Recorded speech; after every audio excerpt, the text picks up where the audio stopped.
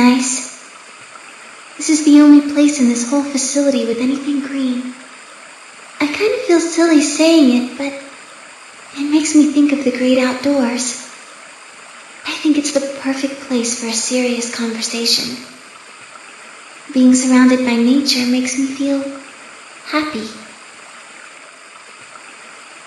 I'm not sure what you meant just now, but are you talking about something that happened in another history?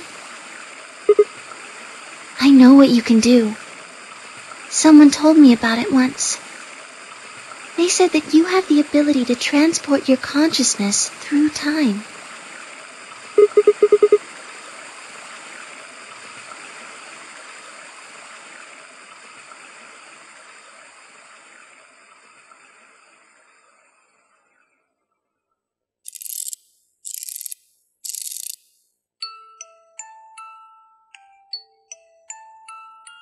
Sigma, aren't you here to ask me something? Why I killed them, perhaps? Oh? Why do you think I didn't do it? I'd like to know your reasoning.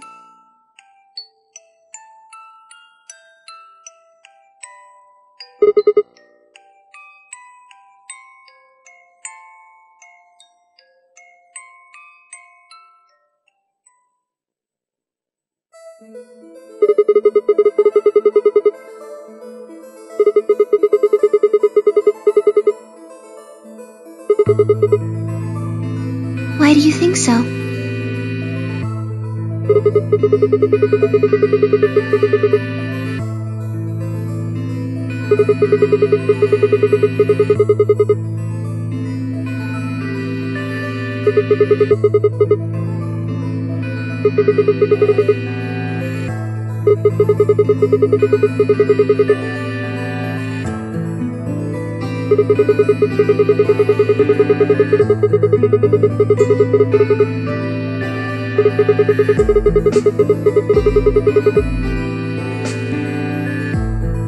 Is that your proof?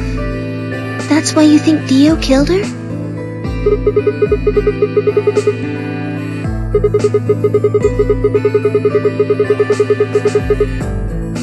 Then why are you so sure? What?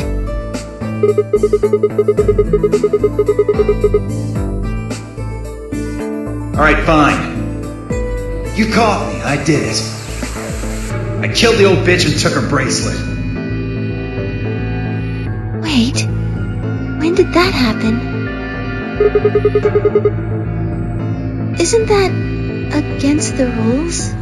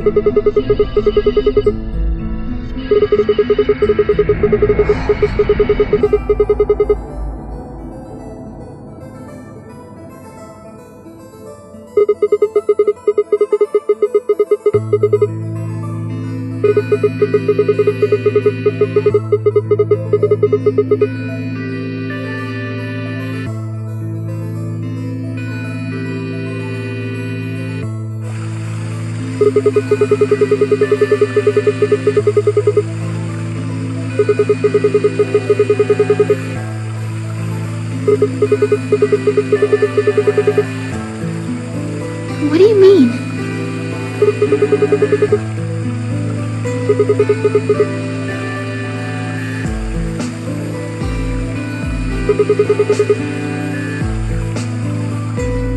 All of humanity is going to die.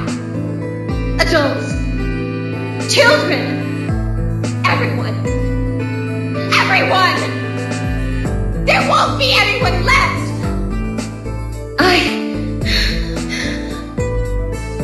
I'd rather die here!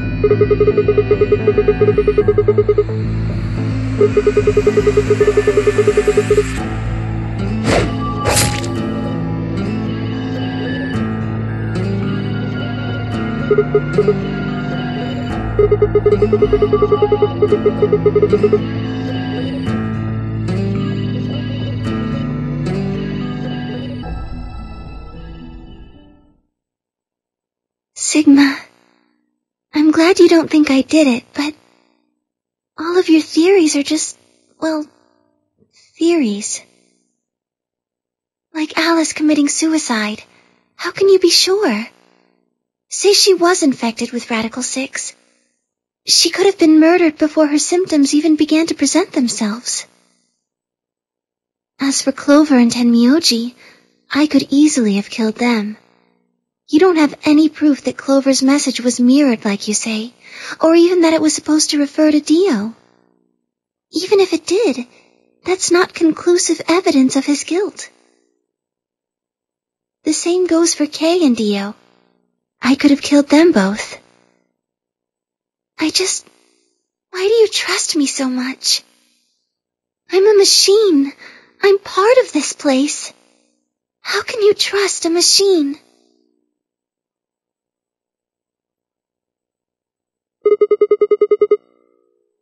What?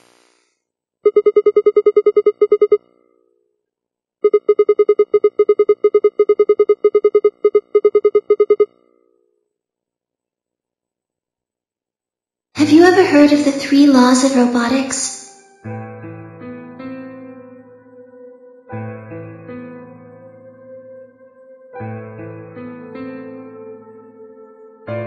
A robot without the 3 laws is just a bunch of metal and plastic.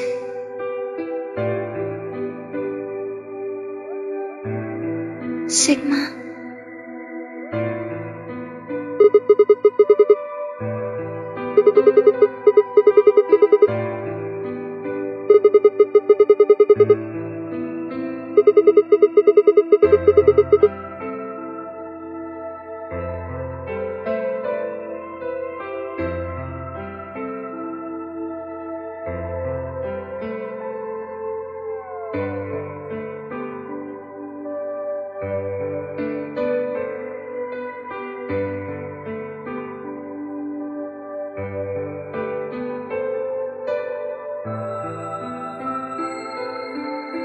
You were right.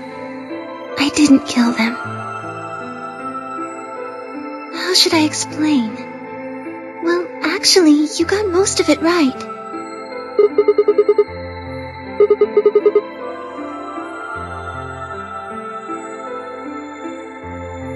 Well, first, yes, Dio did sneak into the facility. He used the large cargo elevator and came into the warehouse on floor A through the number 9 door. Since the game hadn't started yet, anyone could go through it.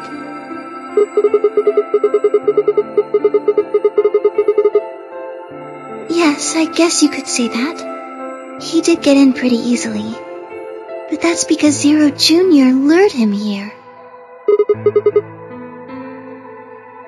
Dio wasn't a surprise. Both Zeros knew that he was going to come.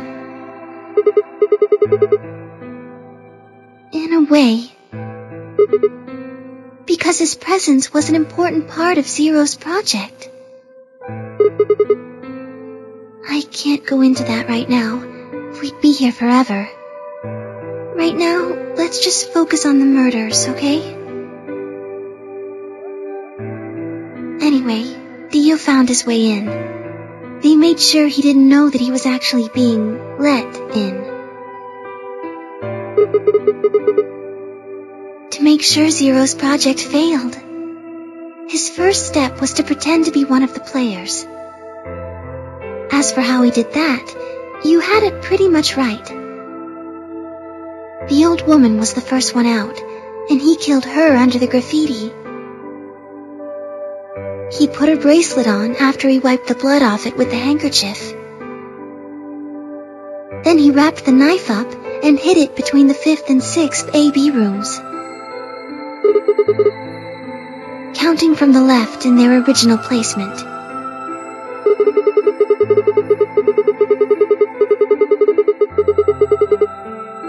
Right. After that, he went back into the 5th AB room where Quark was sleeping. Then he just waited for Quark to wake up.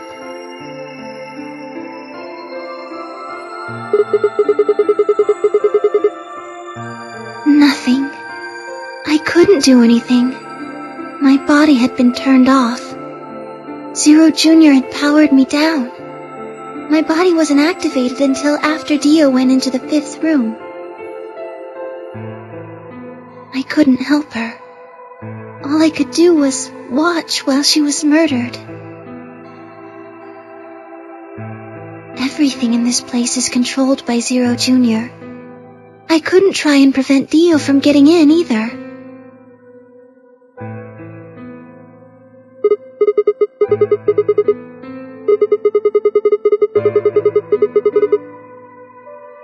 Yes, that's right. Zero Jr. moved the room, not me.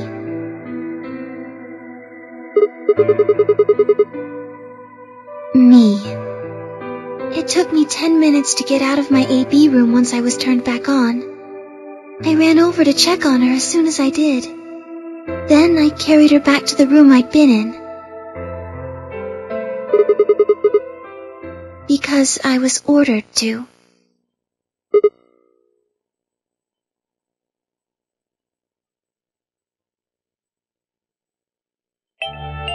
Luna, listen to me very carefully.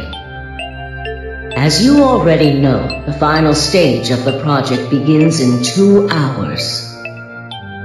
This will be the culmination of many years of hard work.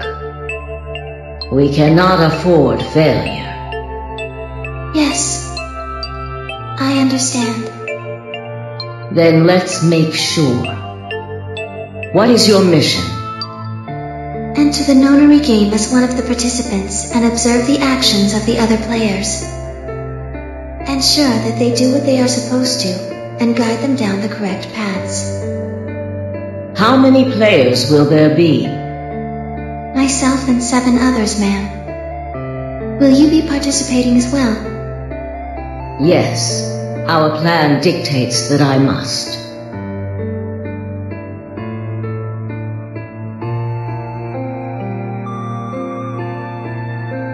An individual by the name of Dio will be entering this facility presently. He has been led to believe he is doing so undetected. You've been briefed on him already, correct? Yes. He will murder the first person to leave one of the AB rooms and take their place. If a pair is the first out, he'll probably kill both of them. That's all the information I've been given on him, ma'am. Is there a problem? With all due respect, ma'am, I would like to state that I don't feel right about this. We know someone is going to be killed, and we're just going to let it happen? I also have doubts about the use of Radical 6.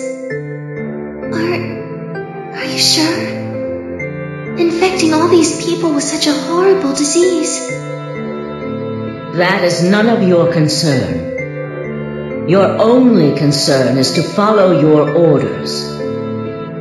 But... Luna, I am giving you an order.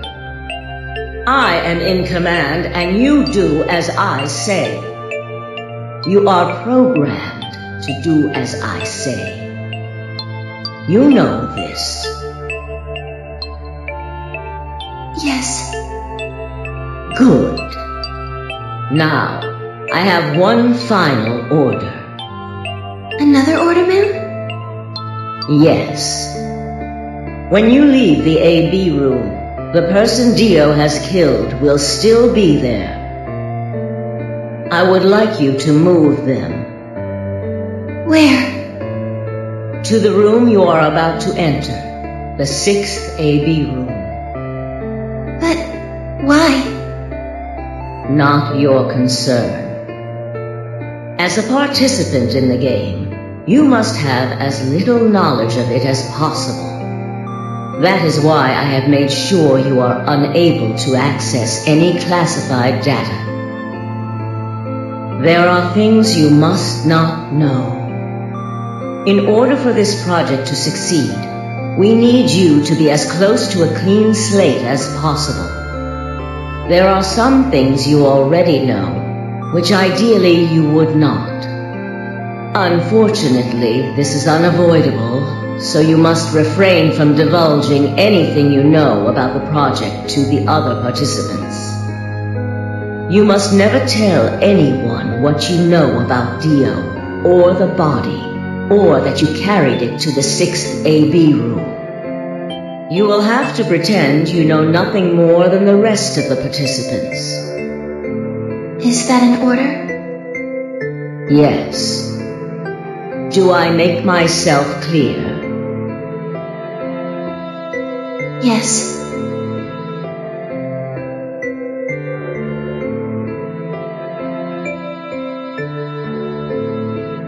After that, I went into the AB room as I'd been told to. As soon as I stepped inside, my body deactivated.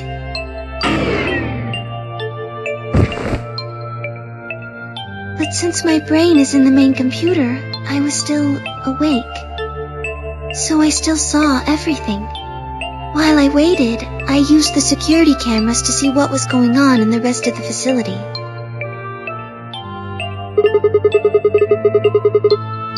Yes, it was hard. What I was seeing made no sense. Several of my higher level processes nearly failed. To think that she would be the first person to come out. I think she knew that Dio was going to kill her. When she'd said she had one final order for me, I didn't understand what she meant. Like a fool, I told her I didn't approve, when I had no idea what she was prepared to do. When she died, whatever I have that passes for a heart felt like it snapped in two.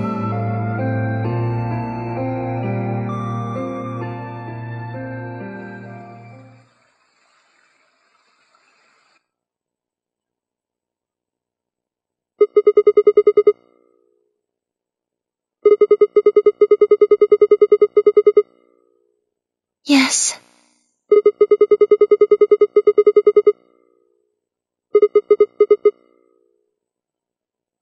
No. She did, but she wasn't the only person I took orders from. Yes. Yes. They worked together to develop the project she mentioned. So I suppose technically my orders came from both of them. And they were both controlling Zero Jr. too. I told you before that Zero Jr. moved the 6th AB room. Although that's strictly true, he didn't do it of his own free will. They ordered him to do it.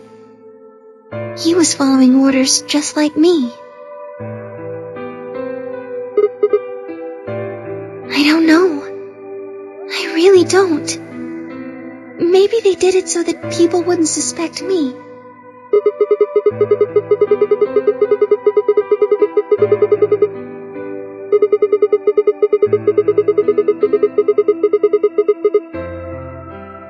Then, maybe they wanted the opposite. Maybe they wanted you to suspect me.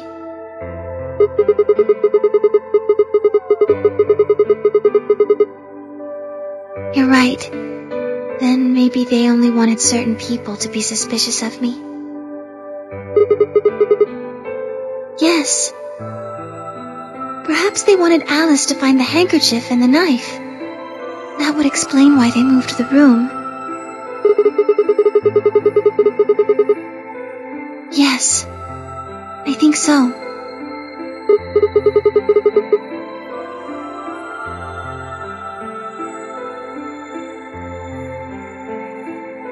Well, whatever the reasons were, Alice did notice that the room was moved, which meant that Clover also figured it out. And just like you said, Alice used the knife to take her life. Clover didn't realize that, though, or perhaps she didn't want to. In any event, she decided that I must have killed Alice to keep her quiet. So she confronted me. It was right after the second round of the AB game. Using Phi's timetable, That would be 0 hours, 0 minutes.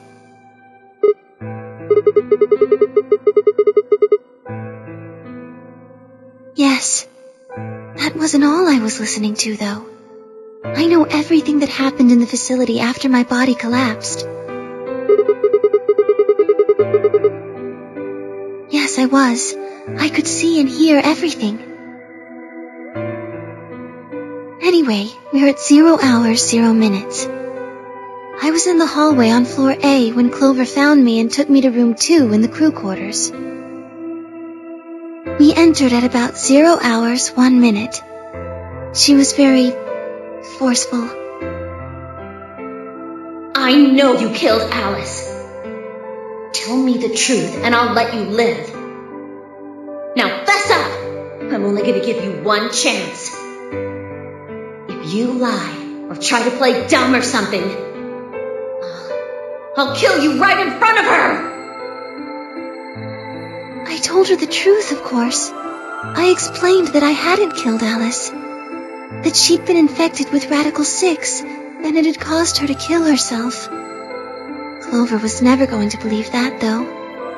We argued about it for nearly 9 minutes. It wasn't just Alice she asked me about. She asked me about the murder of the old woman and about the AB room being moved. She wasn't very nice about it, but I couldn't answer any of her questions. Yes.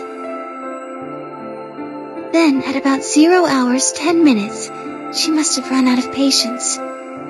She stuck her hand in her pocket and started moving toward me.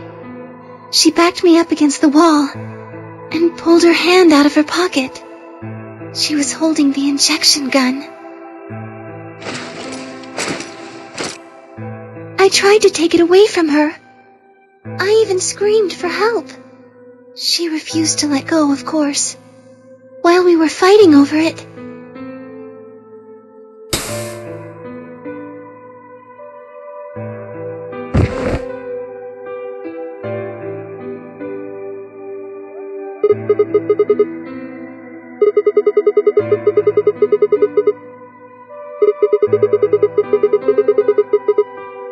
You mean because I'm a golem? One of my orders was always to act like I was one of the players, a human. Any human injected with that amount of tubocurarine would die.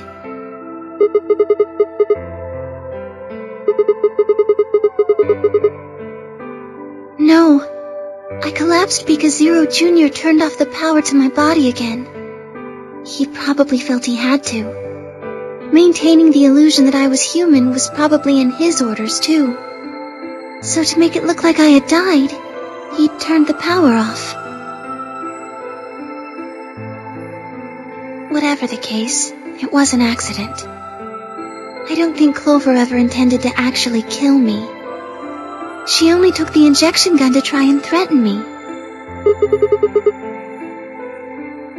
When I collapsed, she looked terrified. She checked for my pulse and listened to see if I was breathing. She also shook my body and called out to me several times. If she'd meant to kill me, why do all that?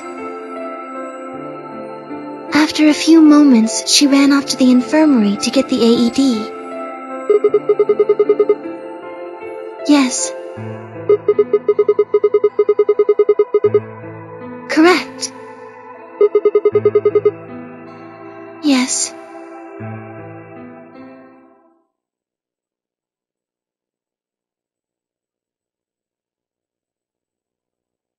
She ran off toward the infirmary. On the way, she bumped into Dio. Yes. I guess she just saw him, really. They didn't talk. She just ran past.